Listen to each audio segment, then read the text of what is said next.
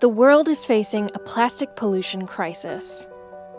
Plastic consumption and production have reached unsustainable levels, with plastic consumption quadrupling over the past 30 years. Primary plastics, such as nurdles, are available in abundance at a low cost for manufacturers of plastic products, and the amount of primary plastic available is expected to triple by 2060. Only a small fraction of new plastic products are produced from recycled content, due to poor quality, lack of availability, and high costs.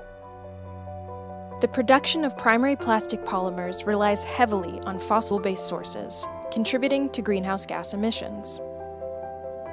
Without action, plastic consumption and plastic waste are also projected to nearly triple by 2060.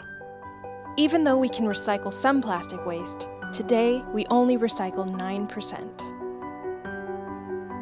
Our waste management and recycling systems cannot handle current levels of plastic waste, let alone future growth.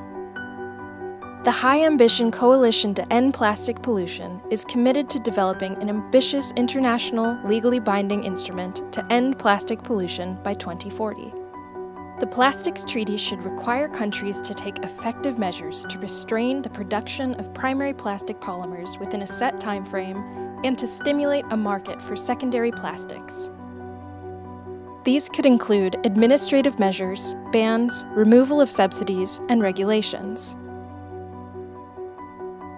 Parties should agree on robust and comprehensive minimum reporting requirements for plastic polymer production and chemical additives used in the production.